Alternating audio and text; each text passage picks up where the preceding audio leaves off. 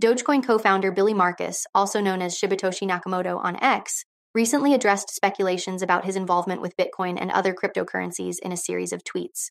He clarified that aside from Dogecoin and an earlier project called Bells, he has not been involved in creating or working on any other cryptocurrency since 2014. Markus humorously dismissed claims linking him to the creation of Bitcoin, saying, "Yes, and I created the internet and oxygen."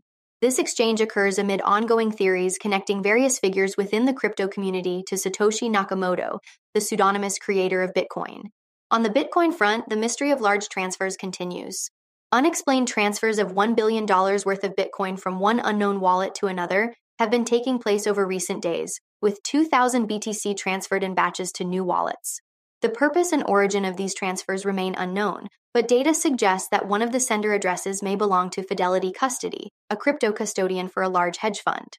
It is unclear if these transfers signal an internal operation or a shift towards positive inflows into Bitcoin ETFs, which would indicate increased demand and potentially impact BTC prices.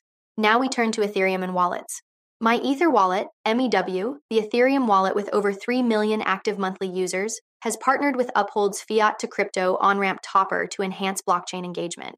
The integration will enable MEW users to buy ETH and ERC20 tokens easily and safely, helping bridge the gap between traditional financial systems and crypto.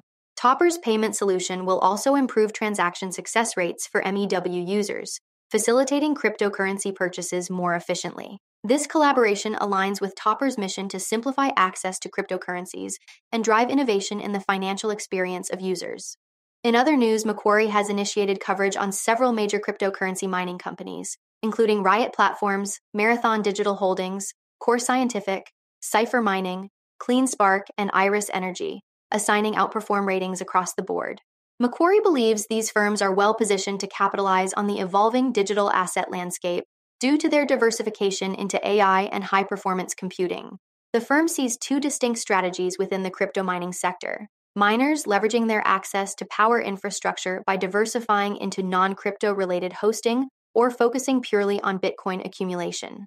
Macquarie singled out Core Scientific and Iris Energy for their early adoption of AI-based hosting, while recognizing Cipher Mining's focus on power efficiency, Riot Platforms' vertically integrated operations, and Marathon Digital and CleanSpark's broad exposure to the Bitcoin infrastructure. That's all for now. Please stay tuned for more crypto and stock news coming very soon.